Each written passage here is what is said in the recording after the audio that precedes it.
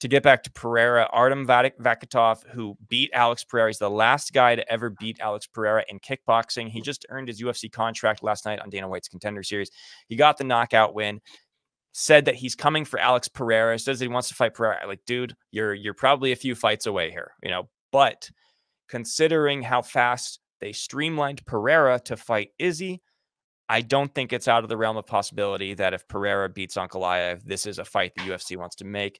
So Pereira actually vouched for him, by the way, told Dana White, you should sign this guy. He deserves it. He was there at the Apex. Yeah.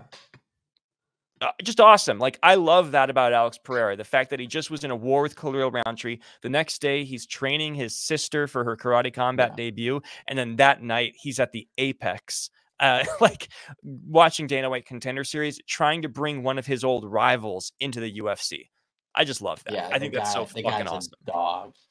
Yeah. Yeah, I think even if they streamlined Artem, it's probably like if you look at Alex Pereira's streamline, I think it still took 2 years for him to get the shot. 2 years from now, Alex is potentially a triple division champion. Yeah. And if not, he's already fought probably 4 more times since then. He's going to be 39 years old. I don't think he's going to have any interest. He's probably like, if everything keeps going the way it's been going for Alex Pereira, he's going to retire at 39 as the GOAT of MMA and just leave it at that. I think Artem won't excite him, but whatever. It's a cool story. Like get another guy, get people excited about Artem. Hopefully he does well. And even if he doesn't fight Alex Pereira, he will always have like the last guy who beat Alex Pereira. So it will always be an exciting fight, I think.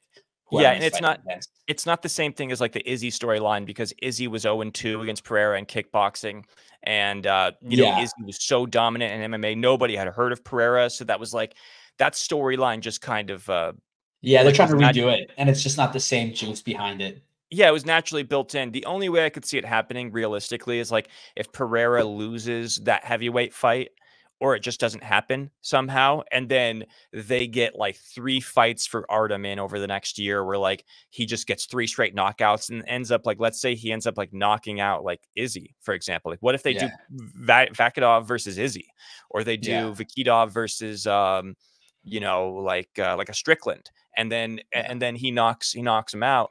Then I think that not Strickland. This is light heavyweight. I'm sorry, not Izzy. He fights like Blachowicz. You know, he knocks out Blachowicz or something like that. Then I could see it happening.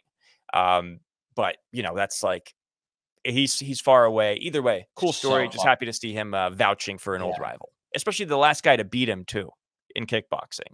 You know. Yeah.